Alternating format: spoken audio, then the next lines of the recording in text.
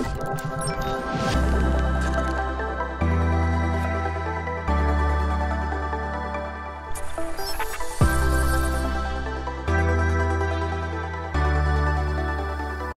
everyone, welcome back to Crypto Malaysia. My name is Aaron, and today we're going to be talking about a project called Kilt. So what is a kilt? Well, when you hear a kilt, you usually imagine a Scottish man in a skirt. And this is why this project especially chose this name, because in the olden days, when you have a kilt on, according to the pattern on your kilt, people will be able to identify which tribe you're from.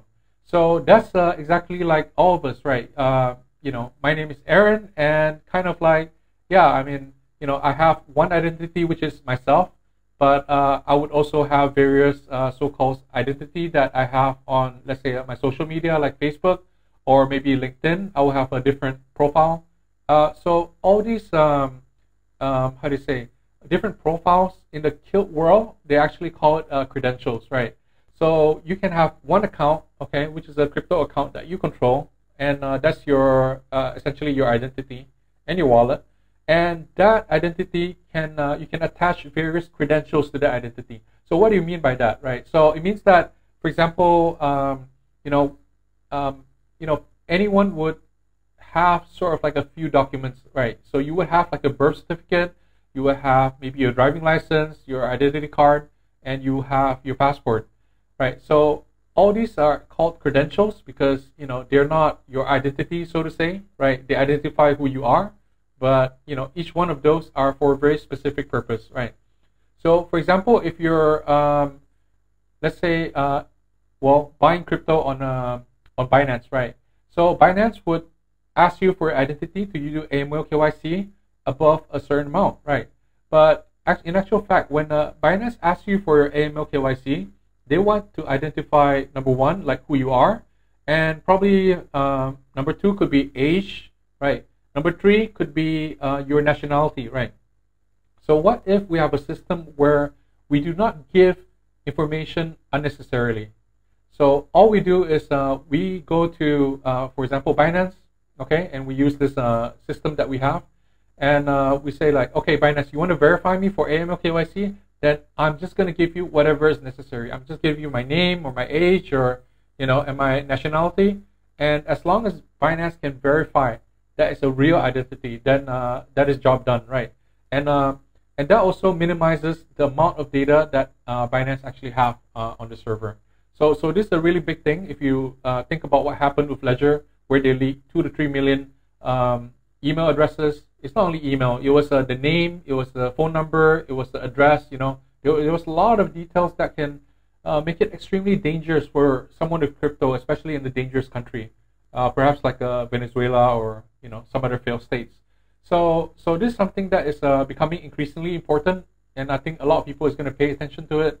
And the entire idea that you should have control of your own identity and you should have control of your own data.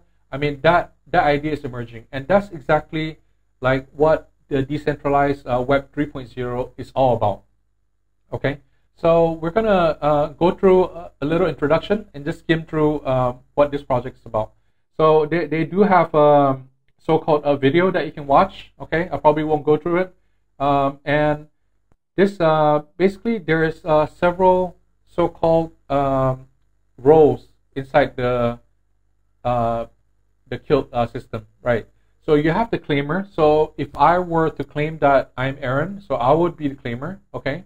And for example, the government would be the attester, right? So the government, obviously, they have some data on me, and they are the authority to be able to attest that okay, Aaron is Aaron. In fact, Aaron, right? Okay, and I'm linked to all my data, my biometrics data or whatever data that they have on me.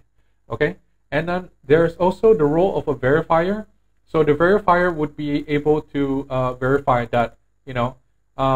They can check, they can receive the claim, the data from the claimer, and they can go to a tester and verify that this data is all real. So in essence, that's what it's about. Okay. Now, there's obviously a Kilt coin that's available on this blockchain, but I won't go too deep into it. I think mainly what we should understand from, So I want to give you an overview of the Kilt ecosystem. Now, the Kilt ecosystem is actually not just about identity on a blockchain, because that's that's a very important problem to solve, but that still won't give the entire like a really big value proposition. So Kilt actually has another project. Now, this project I believe is funded by Web3 as well. So Kilt has another project called Polymac, and inside Polymac they actually utilize their decentralized ID capabilities in this particular blockchain. Now, what is Polymac? Well, Polymac is essentially a blockchain where you can issue tokens for the purpose of fundraising, right? So when you think about that, you immediately think about the Ethereum ERC20, right? And this is exactly what it's supposed to be. It is supposed to be the ERC20 of the Polkadot world. So when you issue a token, let's say you want to raise funds, your project, you want to raise funds. In the Ethereum ecosystem, things are a little bit difficult to manage, because you would issue the tokens, but to handle the sales, you will need some other systems to manage that, and especially if you need AML KYC, again, you need another system. So in Polymac, they minimize that work for you. So they carve out a structure where, in fact, you can do the AML KYC for your customers, for the buyers of your token, and you can actually issue these tokens to them. Now, the best part is they do not have to switch, right? So all these projects that's issuing on Polymac, they envision that these projects will eventually have like a substrate blockchain of their own. So if they have a substrate blockchain of their own, okay, let's say I launch a coin called Acoin, all right? And Acoin decides to be one day a blockchain of its own.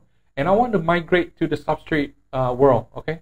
So I would build out my entire substrate blockchain, test it out, everything, deploy it, and I would be able to import that token, right? So all those token holders, they wouldn't need to do anything. They wouldn't have to go through a transfer or a bridge or anything, but they will essentially get their tokens on substrate blockchain. So that's this is what I understand, and this is something that's really, really critical for this so-called Polkadot, right?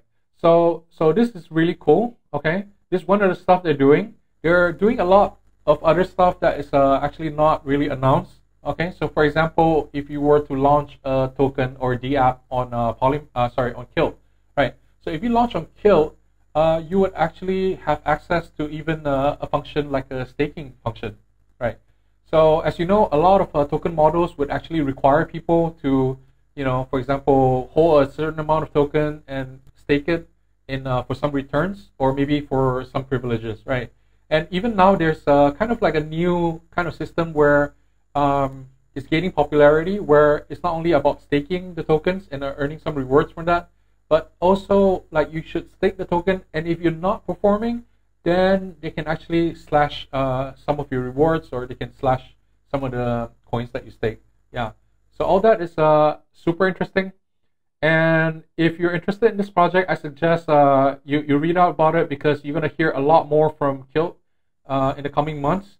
Blockchain is subject, it's planned to be launched around March 2021, right? And obviously, if they launch, there would be a substrate chain.